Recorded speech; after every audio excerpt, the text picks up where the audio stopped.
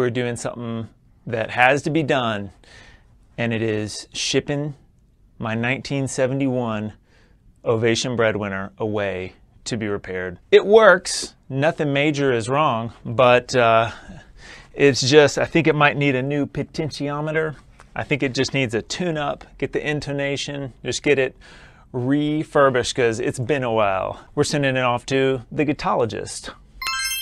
You may have heard of him. Not taking any chances with this thing.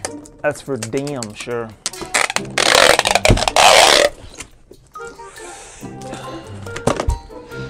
All right, now I gotta slap the address on there and we're off.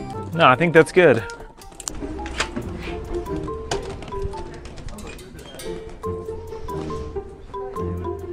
Hey, how's it going? Yeah. Shipping this guitar. It's going to Louisville.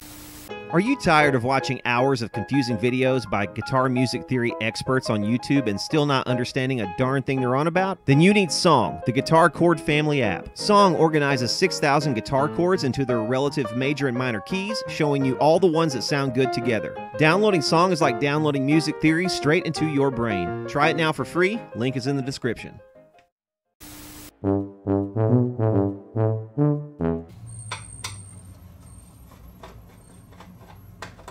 I think I've got a delivery.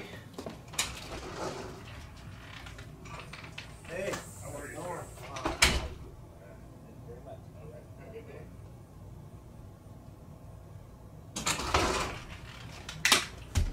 Okay, so it looks like it's maybe in one piece. I'm shocked. He's got a couple of rounds of tape over on this end. Look, this latch is off. See this latch on this end? So I guess it's a good thing he taped it.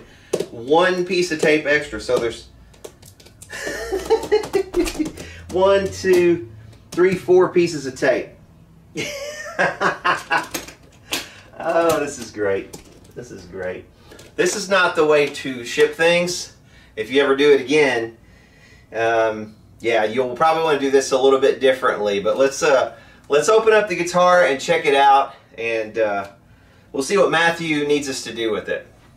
Okay, so let's see how far you can ship a guitar through UPS and have it arrive in one piece. All right, this has come from all the way from Sandy, Utah to Louisville, Kentucky. I don't know how many thousands of miles that is, but it's a long way. So let's see how far it can go, and if it made it in one piece. Did the neck pocket survive? Looks like it survived in one piece.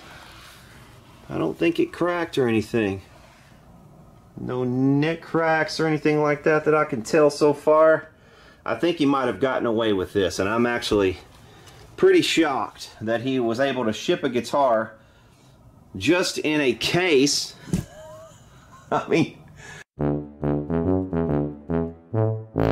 okay, so here we are on the bench with this Breadwinner guitar, and this thing has quite a long and interesting story to it, according to Matthew. He said his uncle had actually given him some of this stuff, gave him this bridge pickup, and the wiring harness came out of something else. We were going to look this thing over and just get an overview of just how strange and interesting this guitar actually is. We have this bridge here, which is kind of it's like a plastic, some kind of molded plastic, and we also have sort of a molded plastic, or I don't know if it's a nylon or whatever, saddle right there as well. The bridge pickup is a Super Distortion.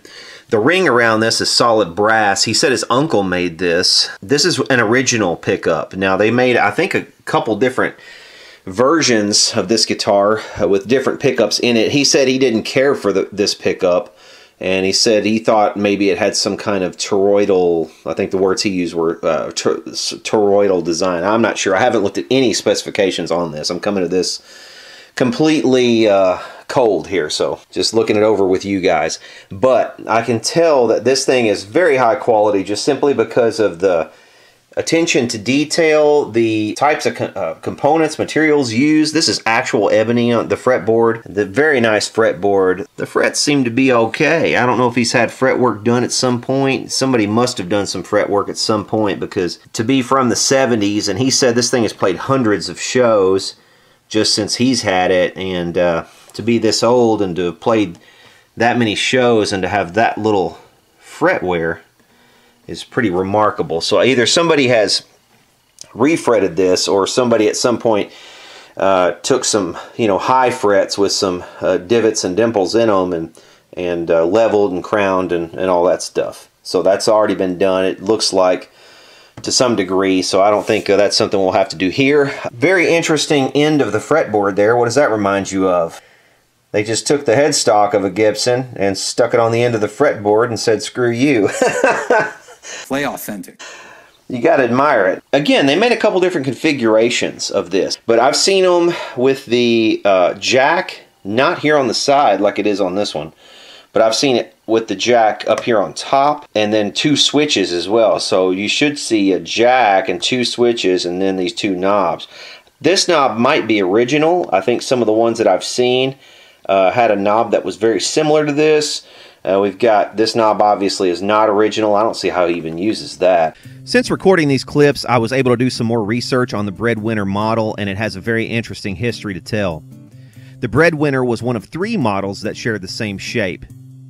The other 2 were the Deacon, which had fancier diamond fretboard inlays, fretboard binding, and transparent finish options, and the Breadwinner Limited model, which seems to have come later and featured another body cut on the low E side. Only around 500 of this latter model were produced. The early Breadwinner guitars came with a special finish called Lyra Chord, which is the same patented fiberglass and resin material used to form the backs of Ovation acoustic guitars. It has a distinctive concrete-like texture and is a very durable finish, which helps hide imperfections with age. That's why so many of these that you see look really, really nice, even so far into the future. The Breadwinner Deacon line came with active FET electronics, which appears to be the first of its kind to be mass-produced in the United States.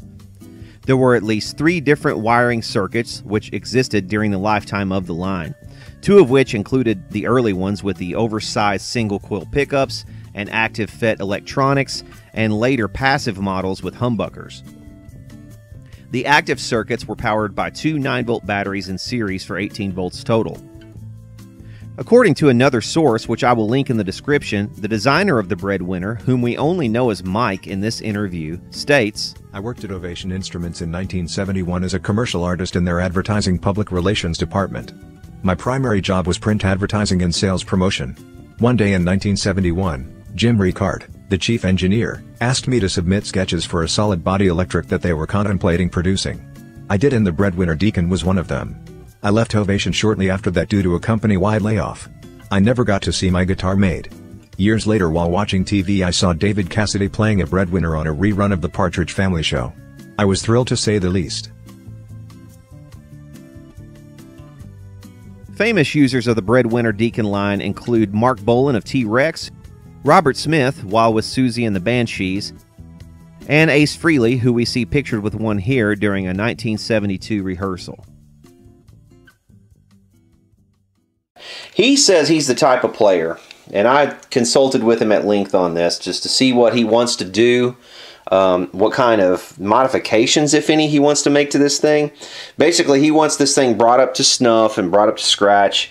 He's doing some recording, and I told him, I said, you know, this would be a prime time to do with this what you want to do with it, you know, to make it what you want it to be. Like, for instance, we've got this neck pickup just flopping here. I said, if you don't like this neck pickup, we can actually take it out and replace it. And he said, actually, and he kind of thought, you know, maybe that might be cool also. But then after we got to talking at length, I said, well, this would also be a good time probably just to get rid of this wiring harness, because this is not the original wiring harness anyway. Like I said, this came out of something else. So just to get rid of the wiring harness, keep the Super Distortion pickup, which he likes, and then just go to a single volume pot and nothing else, no tone pot, because he doesn't use his tone knobs at all. And he's like a lot of players in that regard. I said, you know, you really don't need it if you don't use it, so we could just bypass, we could leave the tone knob off of this thing, And he said, yeah, you know, while you're at it too, just you know, maybe just leave that pickup completely out. And I said, well, we can just cut a different pick guard.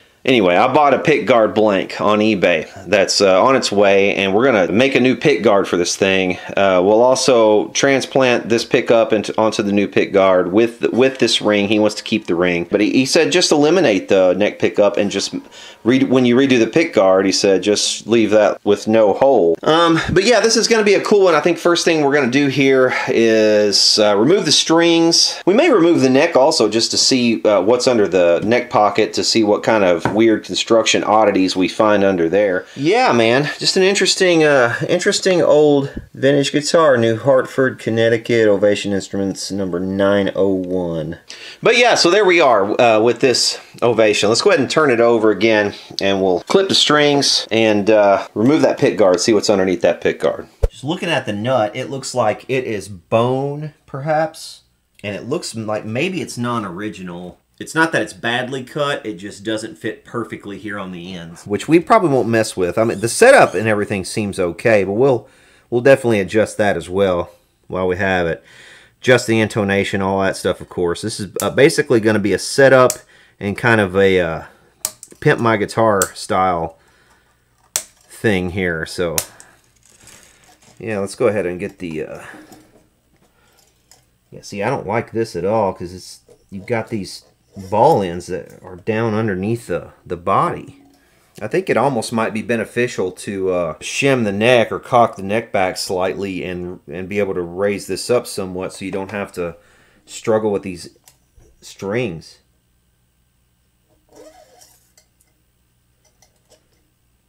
See what I mean? That's really not ideal, is it? Man, if you had to do this in the middle of a show, you know. And he said also this was his only guitar that he's got at the moment. Like his only guitar. He doesn't play, not that this is his #1, but this is the only guitar he has. It's just every other guitar he's had, he's sold, so.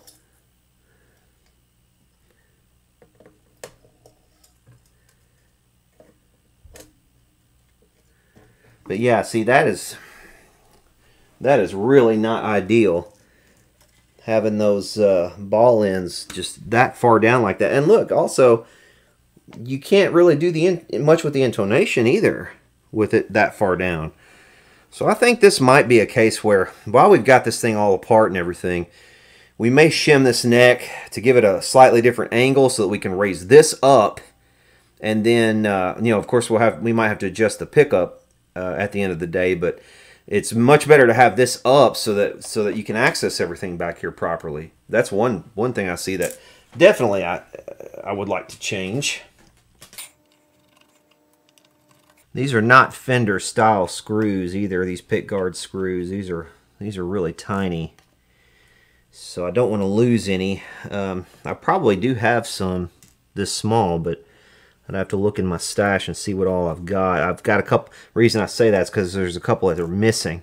It wouldn't surprise me if they were stripped out, and I have to do the toothpick trick on it.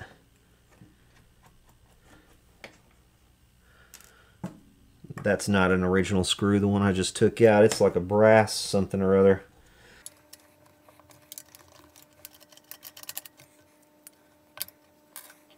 Alright, so there's that part. We just got a ground wire to take off now.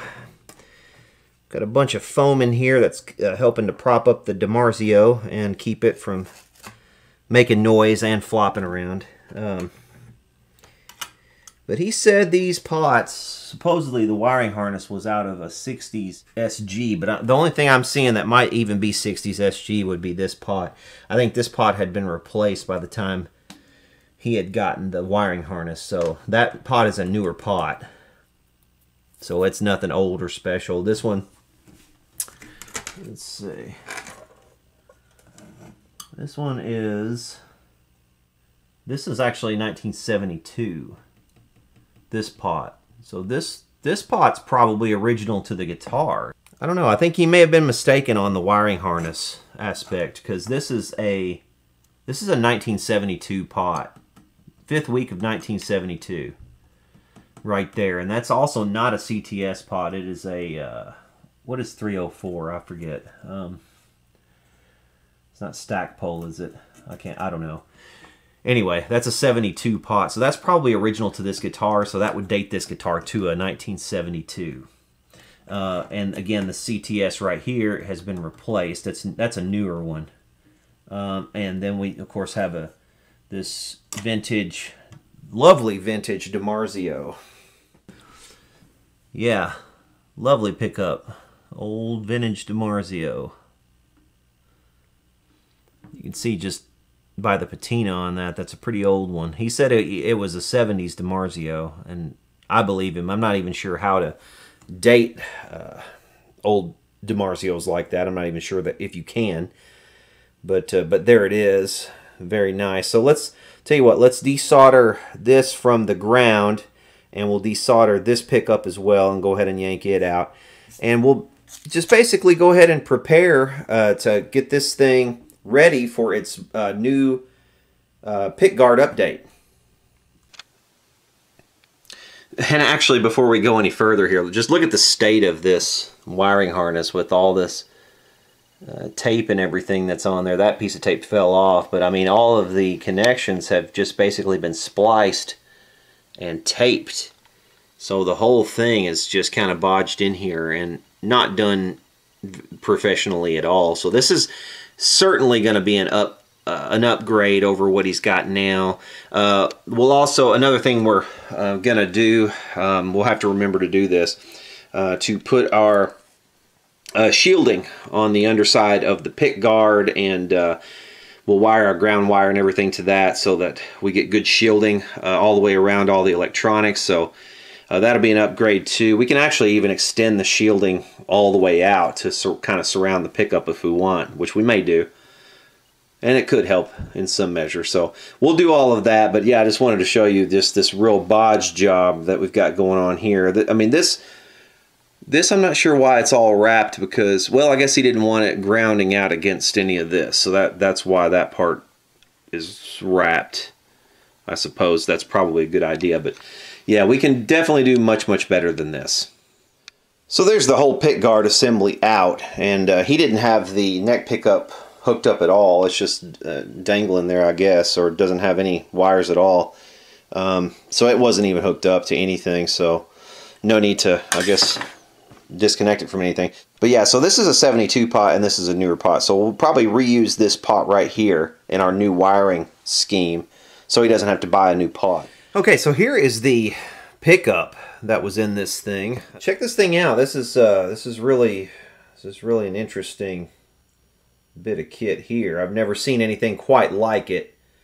It's got this plastic side on it. I'm not even sure how you would get this thing apart short of taking this foam off the bottom and then kind of maybe seeing from there. But it's got this plate on the bottom. I don't know if that's supposed to say 10K. Maybe this thing measures 10K, but it's heavy, man. This is the biggest. I mean, okay, so look at the difference here in the size of the pickup. Here's a regular humbucker, and look at this monster. Just a massive, massive. I mean, this thing weighs as much as 2 regular humbuckers. That thing is massive. So that would definitely be interesting to hear what that sounded like.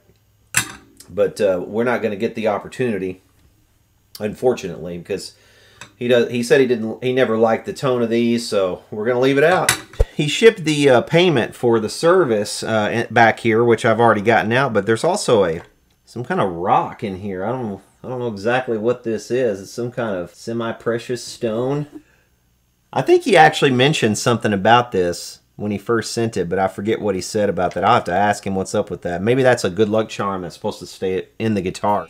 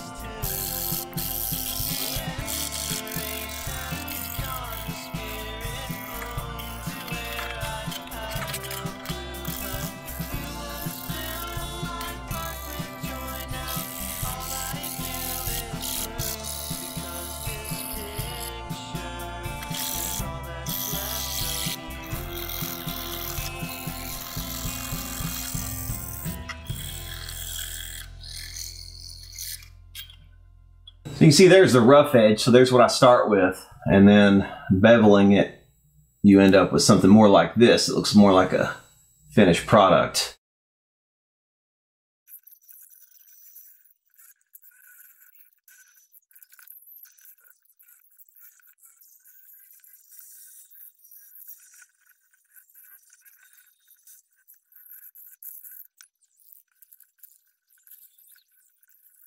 Okay, so the pickguard is pretty much done now. We're going to turn our attention to the electronics. I'm just going to basically desolder. Well, I don't have to desolder half of it. I think that's the ground.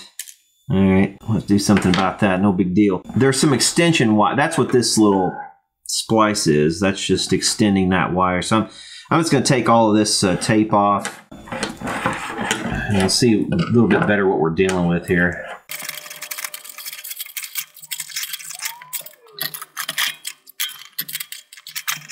I'm guessing that's ground. I guess that's the ground wire and that's the hot. I don't know why there would be two wires here though.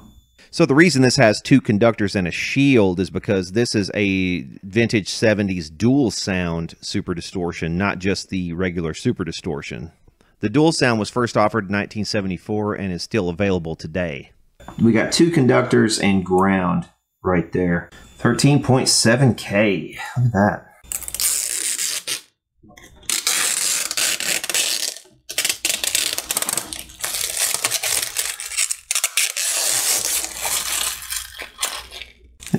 Looks like, yeah, I did scratch it a little bit right up in there, unfortunately. Got a little scratch right there as well.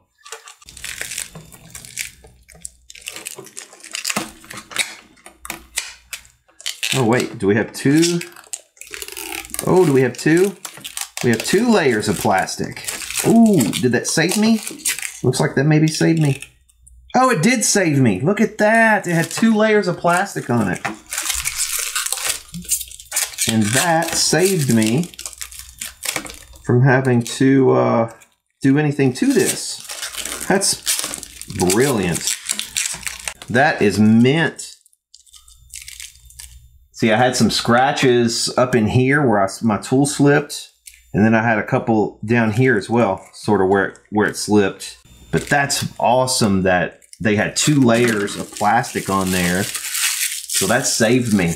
Ha.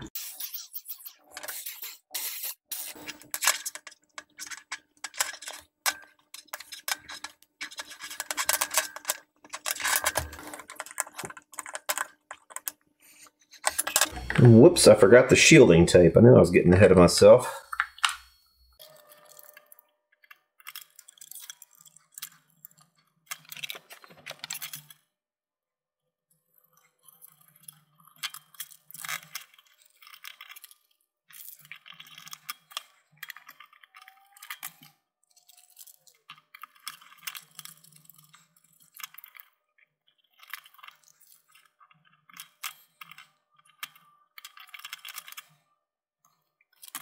I think one more piece will probably get us where we need to go. I'd like to connect it up to these couple of screws at least that are here for the pickup.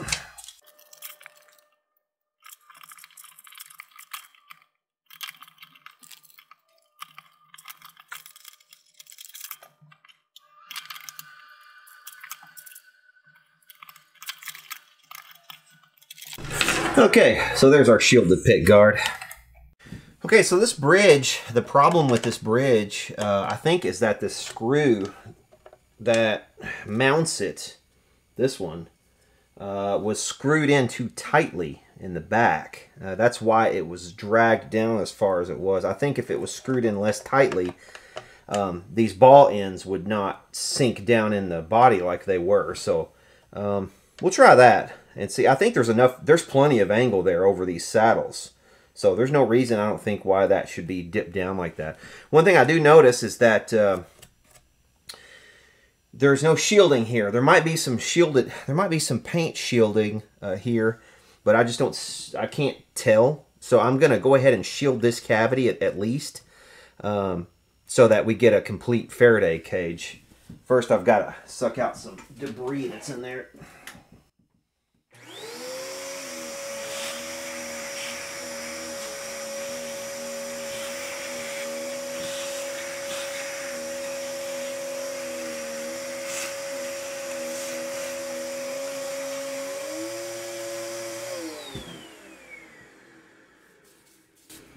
Also, one thing I did have to do is drill just a very shallow hole here and a very shallow one here to accommodate the screws, because he wanted to keep that mounting ring for the pickup, and the screws that I had to use on that were slightly longer than, I guess, his old ones. Actually, that's not true. His old ones were sticking into the body right here and actually raising up the pick guard in this area, so it wasn't even flat against the body right here. So to fix that, I just drilled this very, very shallow hole right here to accommodate that, so it'll all set down flush. And like I said, we're going to put some more shielding tape in this cavity and try to make this a complete Faraday cage here for noise reasons.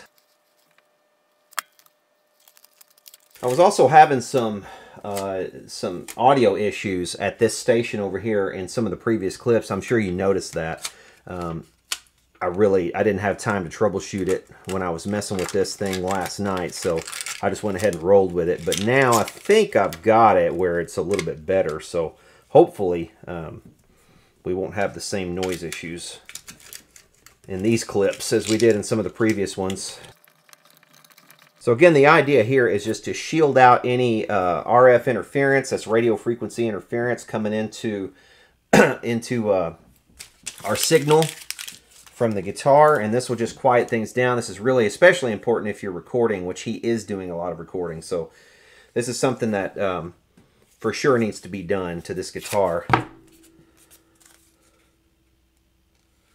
Some of you might be asking, why didn't they do this from the factory? Well, that's, you know, probably a good question. They did have this shielding over here, and the pickups themselves, to be fair, are shielded. The body, the windings of the pickups are shielded by the metal plate that's on the bottom of the pickups, and the fact that it's a humbucker, the fact that well, the factory ones weren't humbucking, so I don't know. I'm not sure why they wouldn't have shielded it. It's possible that this paint has some shielding in the paint, but I'm not sure on that one. So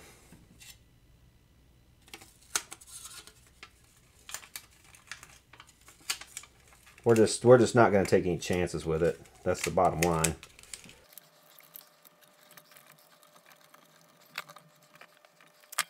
And this doesn't cost anything to do this. I mean, this is actually aluminum shielding tape. So this is like tape that you would use for ductwork and things like that.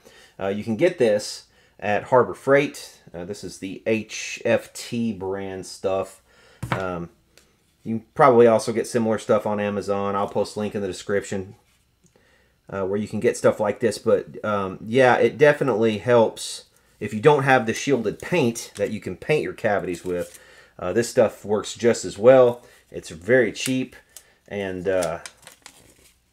yeah, I mean it's just as good. Aluminum shielding is just as good as brass or copper shielding. Aluminum is just as good of a conductor.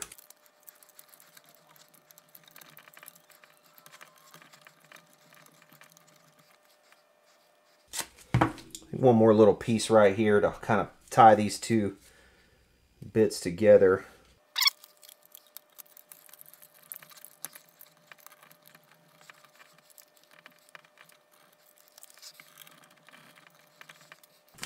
All right, so there's that cavity fully shielded. I have kind of a bridge over here to this cavity, bridging those two pieces together, so that should form hopefully a more complete Faraday cage, which will shield noise much, much better than before.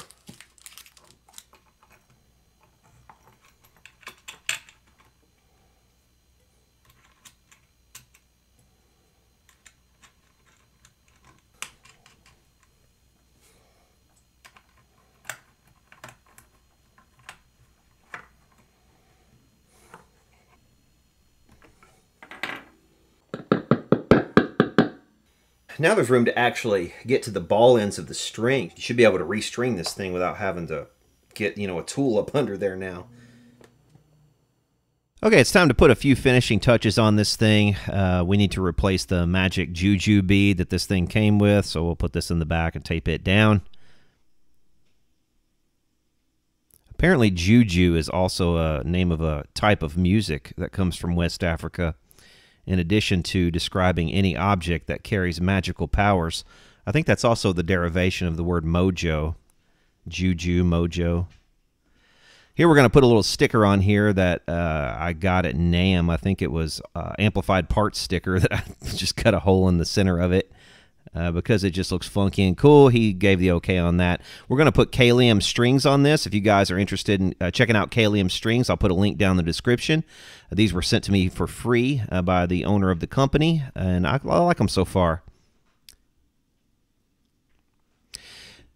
Now, I know I had said I wasn't going to do any fretwork on this guitar, but I changed my mind midstream. I took a second look at these, and I saw a few nicks here and there. There's one on that fret right there. You can see up on the near the high E. Just kind of an indentation there that really needs to come out. There were a couple of other areas too. There's a nick on that one. And down low on the cowboy chords down here as well, there were some more little dimples and things that I knew I could get out if I just spent a little time with it, so I decided to go ahead and do a little bit of fretwork. Here we're going to start with some leveling.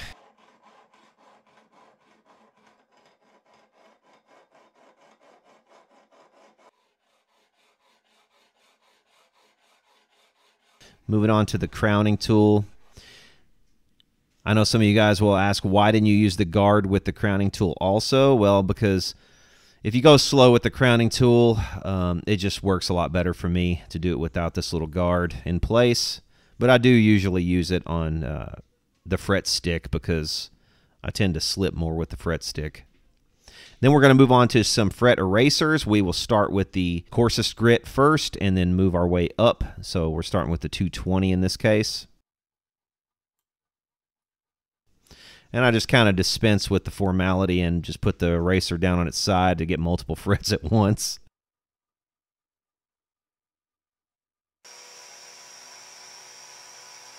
I like to clean up after myself kind of midway through. That way it doesn't kind of clog up, because a lot of times these erasers can sort of clog up. But after we get done with all the various erasers, we will give the fretboard a little wipe down here and look it over one final time before we put the strings on.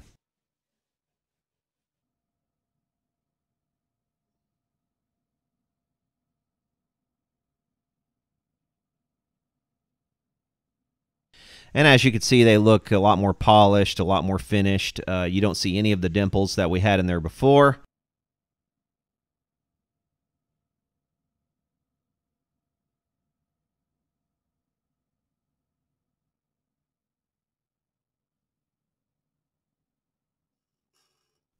The pickup was a bit high and it was rattling against the string, so we'll just lower that down. We can adjust this for optimum sound in a bit, but for now we just need to get it out of the way of the strings so that we can intonate, and we'll be ready to demo this thing. But before we demonstrate the tone, I wanted to speak to the owner of the guitar, Matthew Melton from the band Dream Machine, and get his perspective and backstory on this unique instrument.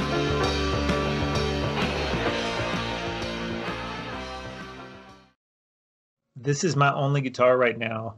Times got tough, so I sold some backup guitars. I had an Ovation Viper that was pretty cool, and I had to part ways with that one and went down to only one guitar. So that's where I'm at right now. Vipers are cool too, but the Breadwinner just has such an awesome shape, and I just felt like, when I picked it up, it just felt right. We're recording our third album. It's coming along really nicely. We got the drums all recorded, so we're about to get into tracking bass, guitars, keys, vocals, all the good stuff. And yeah, that guitar, I've been through the ringer. I bought it in 2010, and then it went on just tour after tour after tour, hundreds of shows with that guitar. I should mention, I was mentioned before about that pickup, the Dimarzio Super Distortion. That's actually from a very weird and interesting guitar.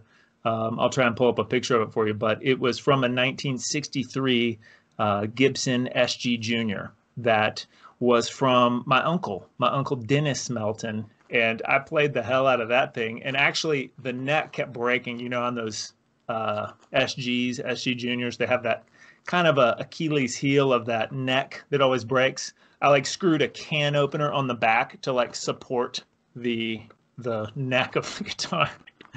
Oh man. But this Breadwinner has got so many stories on it. I actually can't tell you a lot of them because your whole YouTube channel would get banned immediately.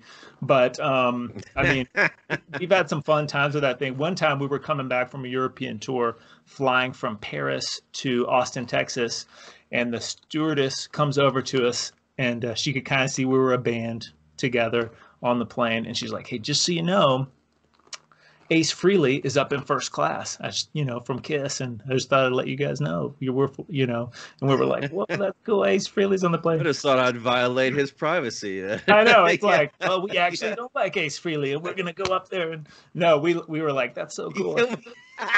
We ran into him. We hate it. He owes I know. us You're money. like, Ace Frehley? That's right where we want him, man. No. Apparently, she didn't see the picture of you with the switchblade. Yeah. So I hope you don't have that. I love that picture, man. That was like, that's hilarious. Yeah, menacing. But no, we ran into Ace getting off the airplane, and he kind of saw us. He saw we were a band and kind of gave us like a nod of approval, and we were like, "Oh, cool." And I showed him the guitar, but it was like in passing. He had his bags and stuff. So I didn't want to be like, "Oh my God, he's a super fan." We were cool. We were cool about it, and I was just, but it's like also, it's that's cool though. That what's really cool about it is that Ace played one of those, and that Exactly. he laid his eyes on yours. That's kind of neat. He had to go away thinking, I know. Hey, I remember that guitar. I know. At the time, I was like, "What should I ask him?" I was like, I don't really want to be like, "Can I have an autograph?" So I just kept it cool, and we had a very cool interaction in passing. But yeah, it was funny. I was like, "Would you believe I have a white Ovation Breadwinner in this case?" He's like, "No kidding." It was cool.